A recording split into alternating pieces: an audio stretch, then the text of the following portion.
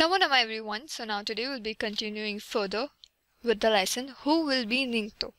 But then a strange thing happened. Sanjoba, Sanyaima and Santoba, all three of them finished the race together. They were expert riders and all three reached the finish line at the same time. So the king had decided to test all his three sons, right? And then he wanted to decide the rightful heir.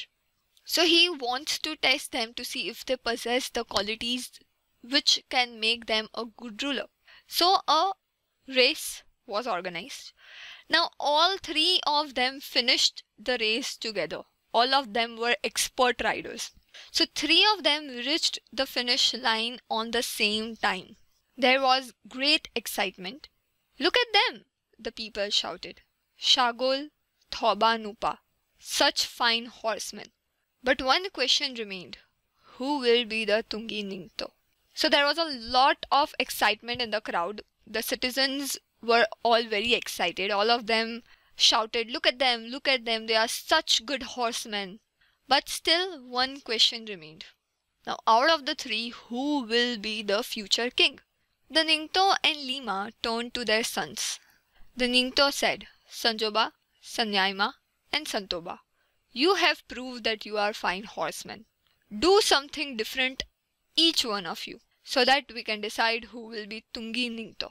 So now the king and queen turned towards their sons, and the king said that his three sons had proved that they were expert riders, right? They were very good horsemen. So now he challenged them to do something different, something which was quite unique. So each one of them had to do something different from each other, so that the king and his ministers could decide that who will be the rightful heir to the throne. Suddenly, Sanjoba mounted his horse and held his spear straight in front of him. He looked around. There was a hush among people. What is Sanjoba, the eldest, going to do? They thought to themselves. So now suddenly Sanjoba mounted his horse. He was the eldest son of the king, and he held his spear. Right? Spear is a weapon which is used to hunt, so it is known as the hunter's weapon. So he held his spear straight, and then he looked around. So now all the people in the crowd, became silent. All of them were hushed. They were quiet. They were looking around that what was the eldest son going to do. Sanjoba then looked at the huge Kongnung standing majestically in the distance. He pierced the tree and jumped his horse right through it. Bravo, bravo, the people shouted. Thoro, thoro, and then they fell silent.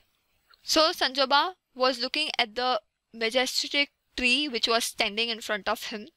Then with the help of his spear, he pierced the tree. So his spear passed through the tree, and then he jumped his horse through that puncture made inside the tree. So everyone was, shocked. The people in the crowd started shouting bravo, bravo, and then they all fell silent. Now why did they all fell silent? What happened next? We'll be reading about that in the next video, so stay tuned. Thank you so much.